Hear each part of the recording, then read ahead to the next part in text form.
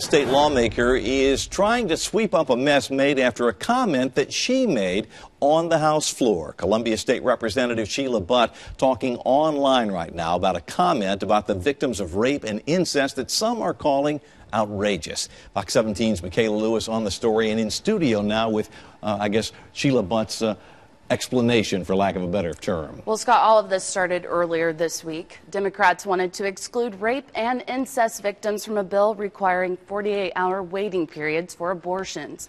Right now, Republican Rep. Sheila Butt is apologizing for what she calls the wrong word during the debate on Tuesday.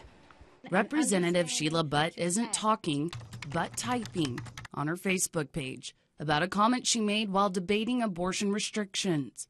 I had written comments to address the amendment excluding victims of rape and incest and meant to use the word verified. We understand that in most instances, this is not verifiable. Democratic Representative Sherry Jones heard it Tuesday and read Butt's statement Thursday, explaining rape or incest is often not verified at abortion clinics and hundreds of perps aren't held accountable. She probably meant what she said, but it's wrong. And many victims of rape and incest will tell you. The state needs to spend time pushing laws that will put a 48-hour limit on rape kits being processed. The Sexual Assault Center urges lawmakers to consider the policy impact on victims. The SAC offers its resources to anyone who wants to know how the community can better support survivors. I did not think anybody standing in the well had ever been to a clinic. They're making assumptions. Many are supporting the Columbia rep online as Butt calls the 48-hour waiting period